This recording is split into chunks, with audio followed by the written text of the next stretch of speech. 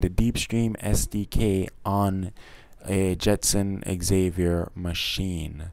So let me give you a little bit of background. Deepstream SDK is sort of the NVIDIA's application framework for managing streams, video streams, and things of that nature, and taking those streams and doing specific processing on it. So for example, the most popular application is object detection. So you could basically have a video stream, whether it be a stream from a camera or MP4 file or something of some source of video that's coming in, whether it be one stream or several streams, and then you could have some artificial intelligence done so that you could detect the objects in the stream. So whether it be a car, a pedestrian, a street sign, a dog, things of that nature. That's what the Deepstream SDK framework is able to do. It's able to take in streams, do some artificial intelligence, neural network processing, things of that nature, and then to output a stream that is enhanced in some way. Okay, so the examples they give is, for example, in a street parking situation, like a parking garage or things of that nature, right? So autonomous driving, you could use it in autonomous driving so that the car knows if it sees a pedestrian, if it sees a street sign, etc.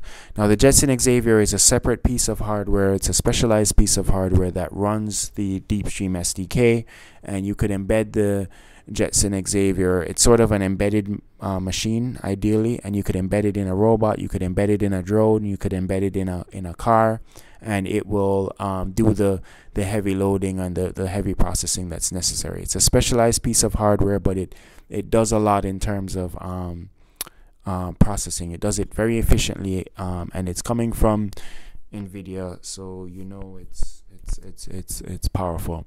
So anyway, to interface with the Jetson Xavier, especially to set it up and everything, you do need a host machine, and a host machine is just a completely separate machine that you use to interface with the Jetson initially, at least. So for most people, you could have a Windows computer, a Mac computer, or what have you, but what you need to do is create a partition on the computer and have it running Ubuntu 18.4 LTS. That is the operating system that the Jetson can interface with and all that good stuff. So natively install it, do a partition, don't try to do a VM. And also, ideally, you want it to be on a computer that does not have an NVIDIA GPU on it. So the host machine, you don't want to have an NVIDIA GPU on it. I have a whole separate video. My previous video talks about the problems I've been having when I tried to run Ubuntu on a machine that had an NVIDIA GPU. I get a hardware error, and you could search for the hardware error here. Just search hardware error, and you will see what I'm talking about.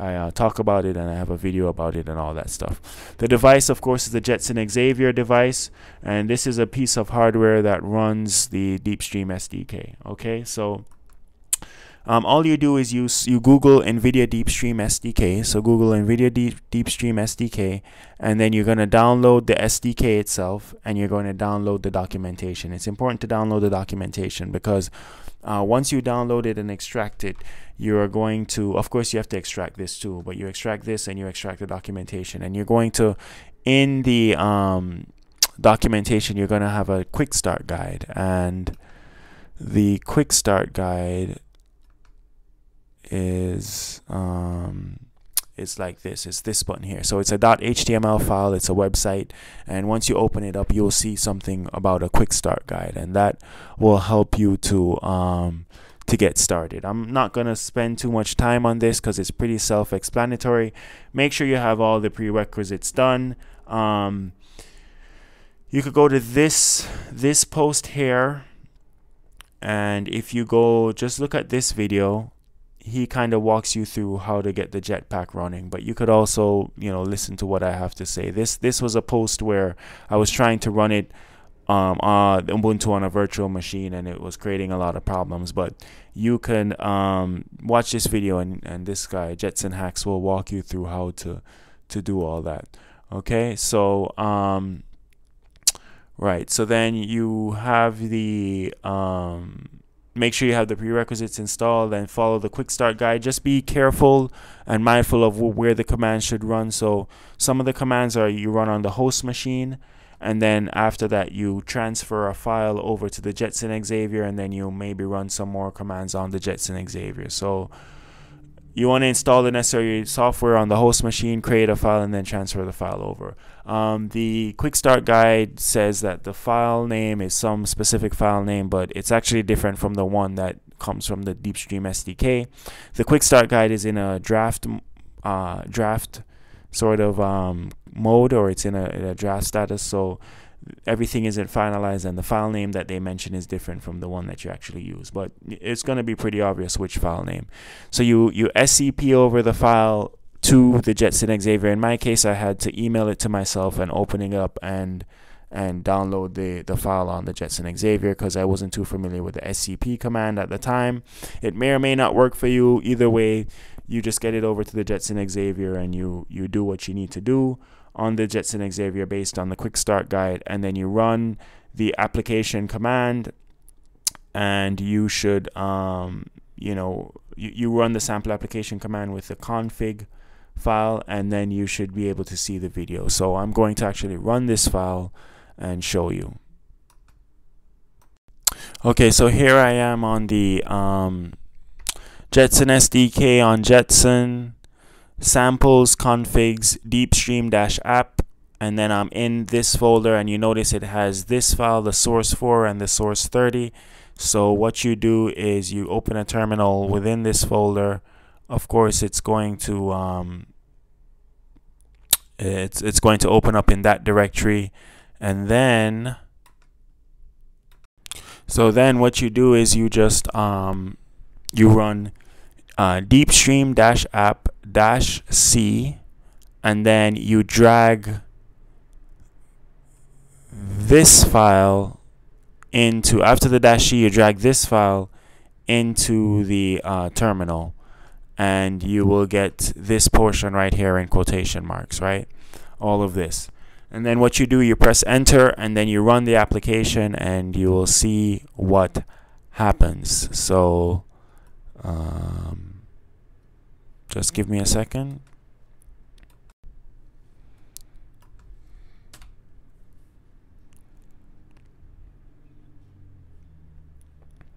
So when I run the application, I get this guy, okay? And as you can see, it's running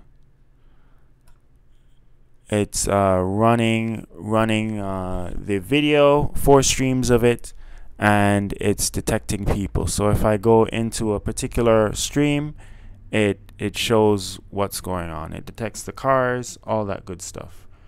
So you could press P to pause, press R to resume, P to pause, R to resume, and then you could left click into a particular stream, right click to get back to the whole thing, and then press P and R again, P and R. Okay, and that's pretty much your sample app. Okay, so now what you can also do is, after Deepstream-app-c, you could also run the other file, and when you do that, you drag the other file, and when you do that, you're going to get something slightly different. So in this case, now we're running several more streams, okay? And we could still go into a specific stream. We could still do pause and resume. We could still left click to get back out, right click to get into a particular stream. So think if you had a parking garage or something and you had multiple cameras, you could just stream it all onto your system and monitor them at the same time and see all the things. Here, of course, we're just doing replicating one stream, but of course you can do several different things. So if you exit out of it, and then it just goes back. Now these files here are sort of the configuration files, so they sort of tell outside of all the other things that you have to do, these files kind of tell Deepstream how you want to process the information, right? So, you know, of course, we saw one of them was just 4, and then the other one, I guess, was what, 30 streams or so. So it sort of dictates, it has all the settings for how you want to have things done.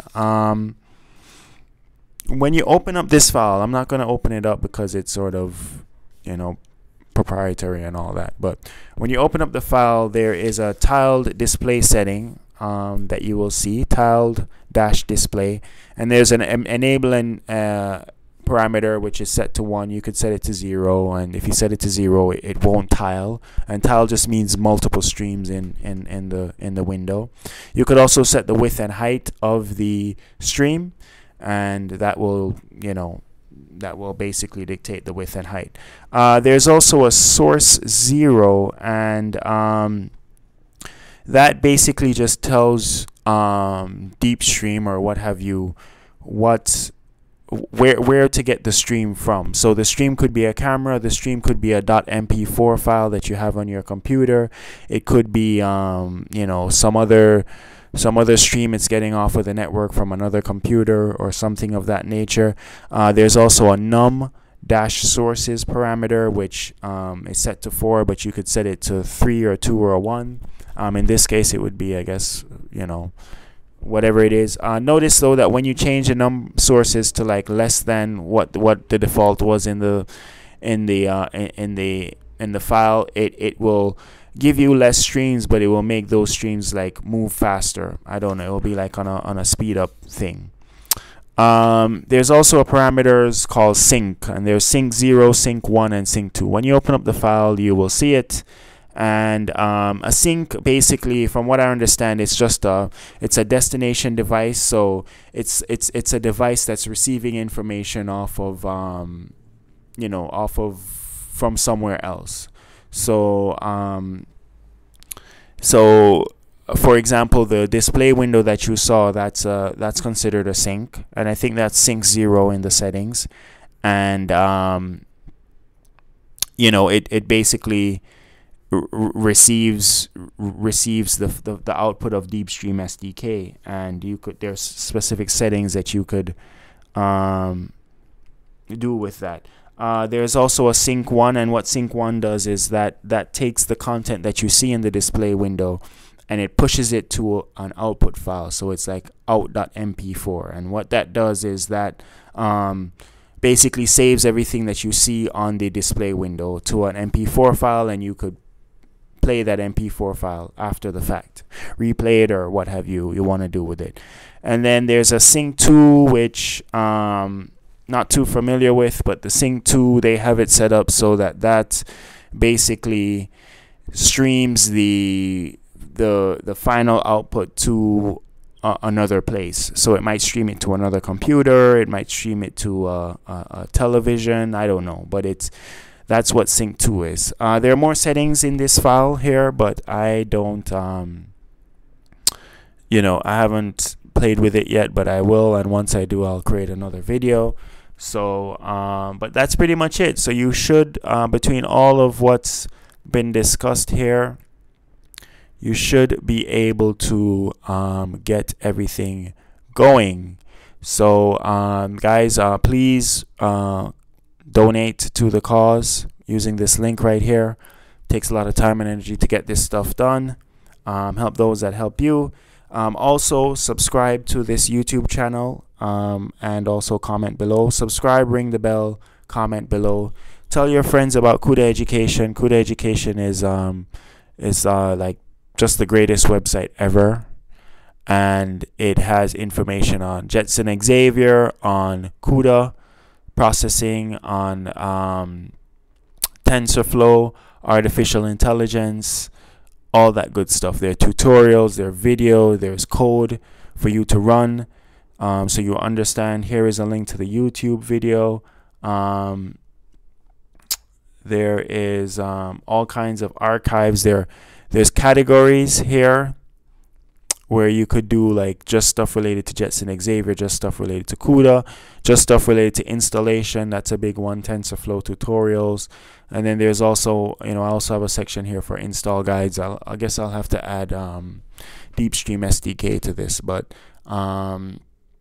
yeah. Now also, please note that you must use these instructions at your own risk. This code and/or instructions are for teaching purposes only. Cuda Education or Nicholas Main does not guarantee the accuracy of this code in any way. The code and instruction on this site may cause hardware damage and/or instability in your system.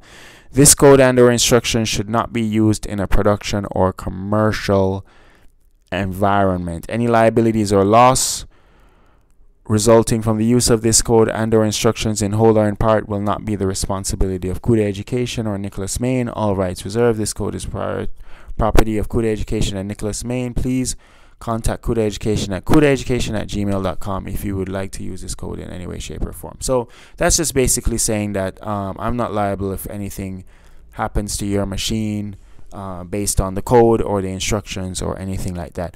Also, if you are interested in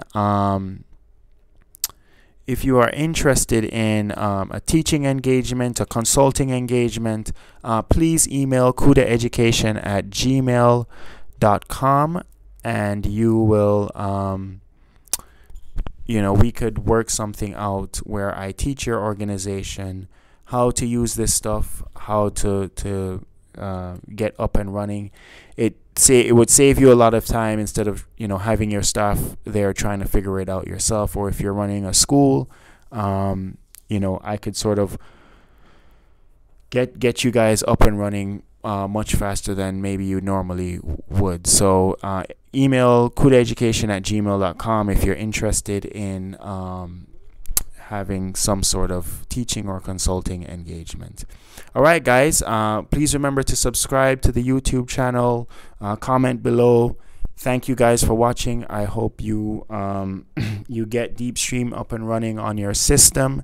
I can't vouch for, I don't know if you could run Deepstream SDK just on a regular GPU that you have on your on your desktop or laptop computer. From last I heard, NVIDIA doesn't really support it, and they of course they don't they don't promote that. They kind of say run this on the Xavier or run this on like some kind of Tesla setup machine. So I don't know if like a GeForce will work with the Deepstream or anything like that, and I can't vouch for it. So that's, you're on your own with that. But yeah, definitely check out Cuda Education. You'll get all the information you need. All right, thanks for watching.